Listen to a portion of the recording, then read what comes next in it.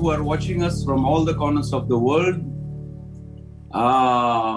Today, when you hear the message, I pray that the word, the Spirit will touch you and awaken you and open the eyes of understanding so that we will become responsible for what God has placed at this time of the hour.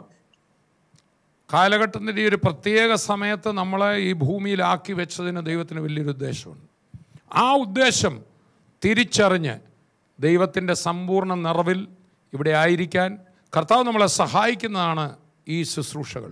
അതുകൊണ്ട് വളരെ തുറന്ന ഹൃദയത്തോടുകൂടെ പ്രാർത്ഥനയോടുകൂടെ വചനം കേൾക്കണം.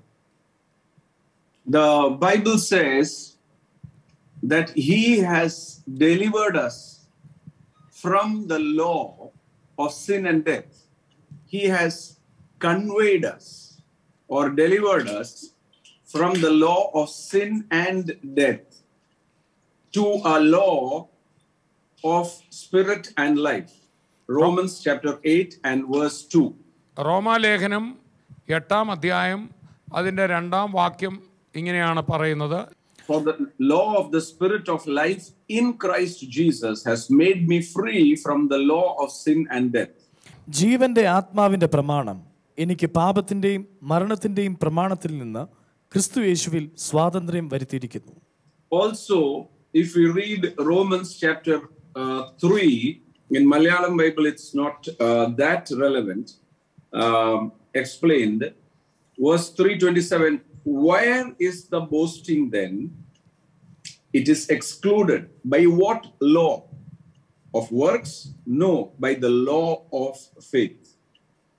റോമാലേഖനം 3:27. ആകയാൽ പ്രശംസ എവിടെ? അത് പൊയ്പോയി. ഏതു മാർഗത്താൽ? കർമ്മമാർഗത്താലോ അല്ല, വിശ്വാസമാർഗത്താൽ അത്രേ. Today morning, I want to say something which the Holy Spirit has been putting in my heart, and it is fresh from the throne of grace. ഇന്ന് സ്വർഗത്തിൽ നിന്ന് വളരെ ഫ്രഷായിട്ട് എൻ്റെ അകത്ത് കർത്താവ് നൽകിയ ഒരു സന്ദേശം നിങ്ങളുമായിട്ട് പങ്കിടുവാൻ കർത്താവിൽ ഞാൻ ആഗ്രഹിക്കുകയാണ്. So you should be very attentive. ആകയാൽ വളരെ നിങ്ങളുടെ ശ്രദ്ധ മുഴുവൻ വചനത്തിലേക്ക് കൊടുത്താട്ടെ. Law of faith, law of spirit and life.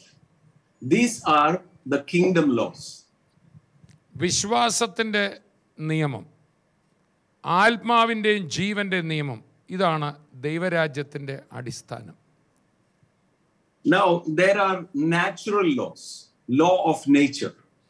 There are national laws, it is the law of the land. So there is also another law which is called the spiritual law, which is what we call the kingdom principles. ശ്രദ്ധിക്കുക, ഈ ഭൂമിയിൽ ജീവിക്കുന്ന ഒരു വ്യക്തിക്ക് ഭൗതികമായ പല നിയമങ്ങളുടെ സ്വാധീനത്തിലാണവൻ. ഒന്ന്, ഇപ്പോൾ ഭൂഗുരുത്വ ആകർഷണ നിയമം പോലെയുള്ള പ്രകൃതി നിയമങ്ങളുണ്ട്. അത് ഓരോ വ്യക്തിയുടെ മേലും ആക്ട് ചെയ്യുന്നുണ്ട്. അതുപോലെ നമ്മളായിരിക്കുന്ന രാഷ്ട്രത്തിൻ്റെ നിയമങ്ങളുണ്ട്.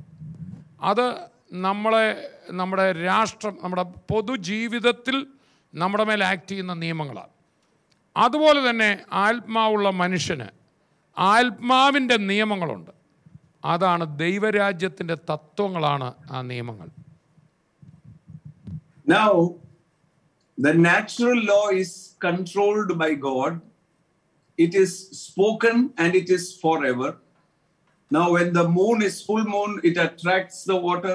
When it is no moon, that is why we have the high tide and the low tide. ഈ പ്രകൃതി നിയമങ്ങളെയും മുഴുവൻ കൺട്രോൾ ചെയ്യുന്ന ദൈവമാണ്. പക്ഷെ ദൈവം അത് ഒരിക്കലായിട്ട് വെച്ചിരിക്കുക. ഇപ്പം ചന്ദ്രന്, സൂര്യന് അതിൻ്റെ പൊസിഷൻസ്, ചന്ദ്രൻ്റെ ഭൂമിയോടുള്ള അടുപ്പം അനുസരിച്ചാണ് ലോ ടൈഡ്, ഹൈ ടൈഡ്, ഈ വേലിയേറ്റം, വേലിയിറക്കം ഒക്കെ ഉണ്ടാകും. അതിനെ മുഴുവൻ നിയന്ത്രിക്കുന്ന ഒരു നിയമം ദൈവം പ്രകൃതിയിൽ വെച്ചിരിക്കുകയാണ്.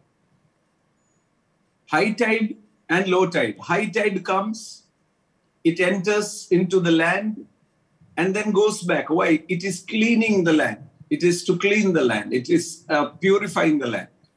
ഈ വേലിയേറ്റം വേലിയിറക്കമൊക്കെ വെച്ചിരിക്കുന്നത് ദൈവം വെച്ചതാണ്. ആ വേലിയേറ്റം വരുമ്പോൾ കടലിലെ വെള്ളം കരയിലേക്ക് വന്ന് ആ കരയിലൊരു ശുദ്ധീകരണ പ്രക്രിയ നടക്കുകയാണ്. Now, even if you are born again and you say, I am a child of God, and you jump out of a 15-storied building, you will come down because there is a law of gravity, which is a natural law.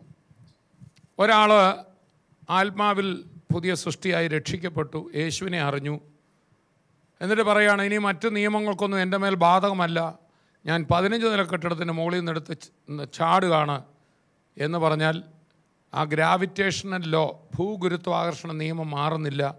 അത് രക്ഷിക്കപ്പെട്ട ആൾക്കും അതുപോലെ തന്നെ act ചെയ്യും. അങ്ങനെ ചാടിയാൽ അയാൾ താഴെ വീഴും, തല തകരും. We know many spiritual laws. നമുക്ക് പല ആത്മീയ തത്വങ്ങളും നിയമങ്ങളും അറിയാം.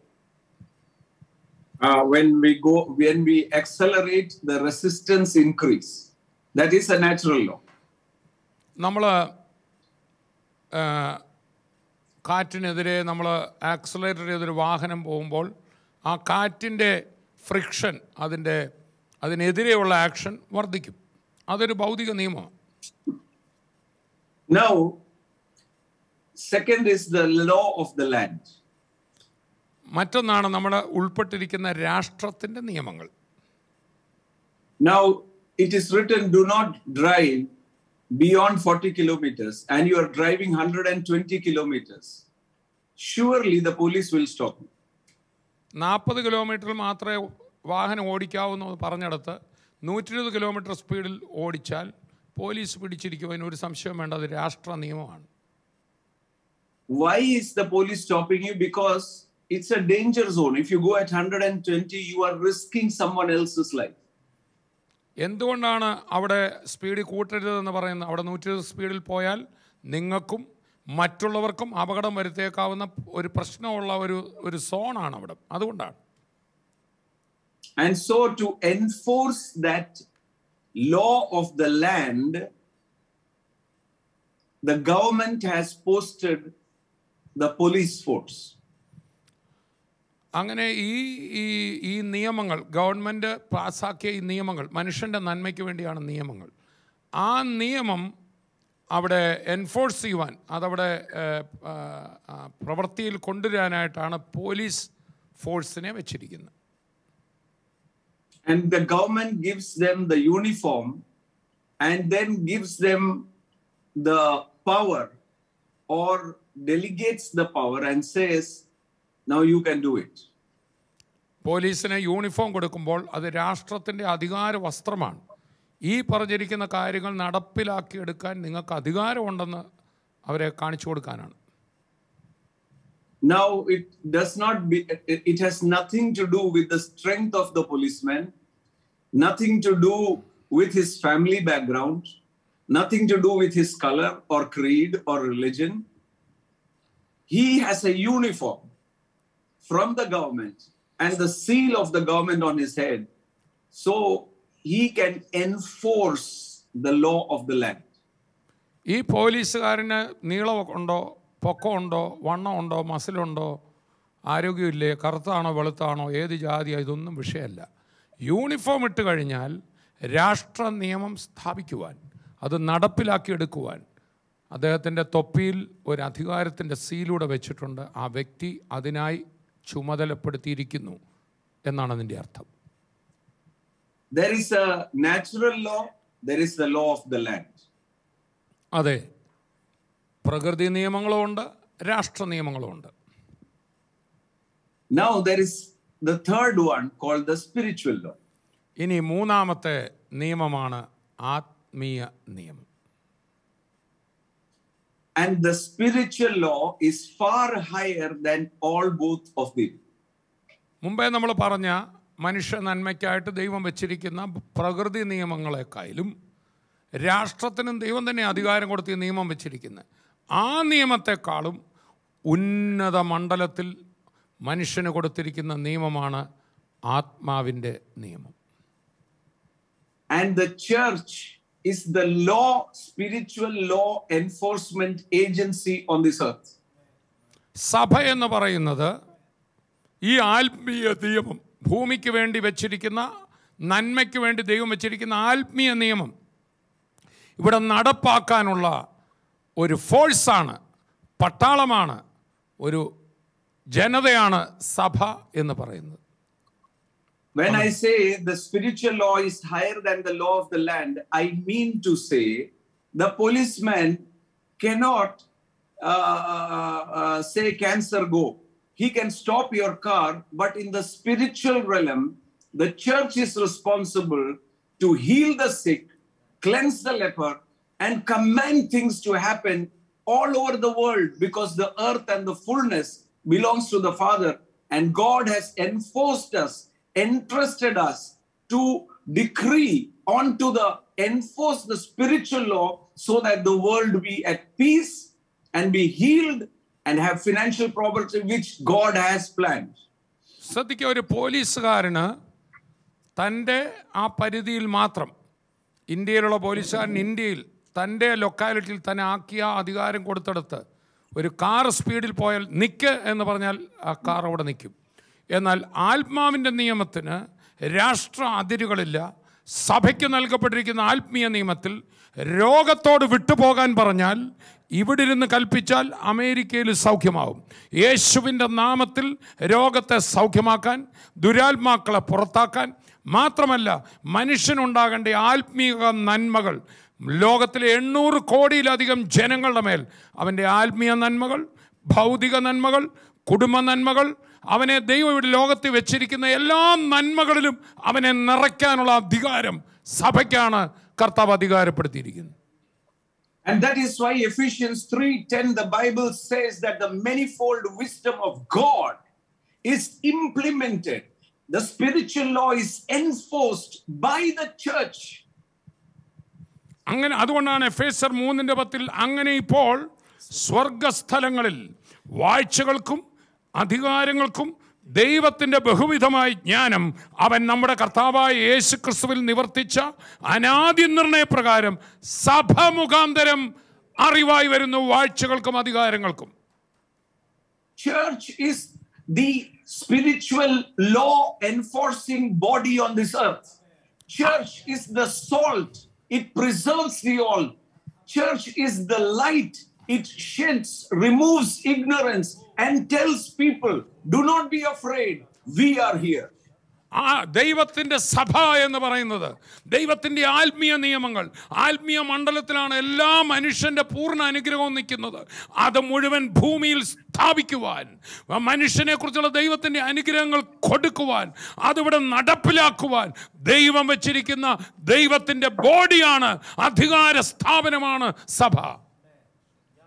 And that we have received by grace, meaning to say, it was not our strength, it was not our qualification, but Jesus fulfilled all the requirement and put the uniform on you and says, as my Father sent me, I am sending you.